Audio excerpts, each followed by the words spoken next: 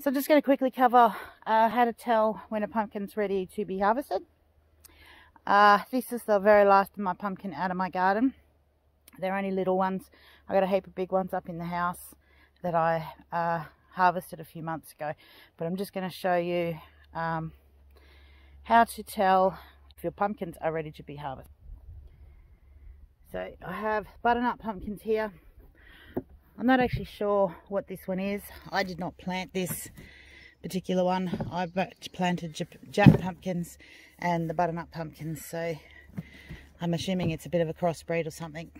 But you can see the tops of this one is very, very green. So whether the pumpkin actually is going to be edible, I'm not sure. But generally, when you are harvesting your pumpkins, you want them so that they're starting to brown off and really quite firm, like you basically can't even stick your fingernail into them. And when you cut them off, you need a fair amount of pressure put onto it. So I usually do it about here. I could have left these guys for a bit longer, but I'm trying to clear out of the garden what I've got in there. So you can see how this one's quite brown on the outside compared to that. You know, if you've got the time and the space, you can leave them till the vines die right off and then pick them. I'm trying to get my garden ready for the next lot of stuff coming through. So you can see they're quite brown. This one here is one of the Jack pumpkins. Now this one's been on there way longer. It's kind of going a funny whitey colour. So I'll cut this open and I'll check it out, see if it's any good. It did have hollow, and you can probably see it just there, a hollow through the middle of it. So I don't know whether something's actually gone through the vine, burrowed through the vine and actually gone into the pumpkin. But I'll take a look. So, but yeah, generally the browner and harder the top of your pumpkin, the stem, or I call it the umbilical cord to the plant. You know, when the umbilical cord starts to die off, it's time to remove your little babies. So yeah, that's the way to tell. I mean, some people tell by the knocking noise and stuff like that, but to me it's generally the top of the pumpkin.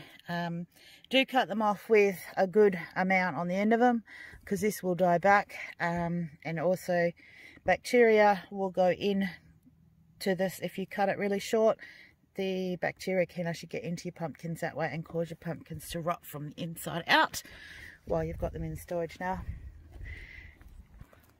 when it comes to storage, I'll give these guys a good wash off, dry them off and put them on a shelf. I've had last year's pumpkins lasted 12 months before the last pumpkin actually rotted sitting on the shelf. So they will sit between 6 to 12 months sitting on your shelf. Just check them regularly. If they look like they're getting soft in a spot, grab it out, use it, chop it up, do whatever it is you need to do with it to use it up. So, but they will last and store really quite well. They stay in a cool, dry, dark place. Mine was just in the dining room on my cabinet. So there's no direct sunlight into that room. There is a window, but it wasn't direct sunlight to where the pumpkins were sitting. So they lasted.